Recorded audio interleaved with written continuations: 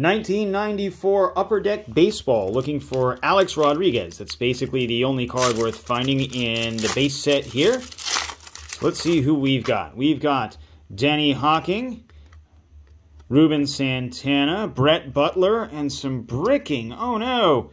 Jeff Kent in his Mets era. We got Rob Butler stuck to Charlie Hayes, Alan Watson,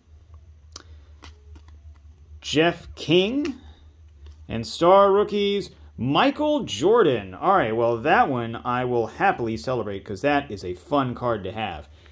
So there we go. And then we've got star rookies, Greg Blosser. Well, that's a little bit less celebratory. But hey, you know, Michael Jordan rookie card with the Sox, not too bad.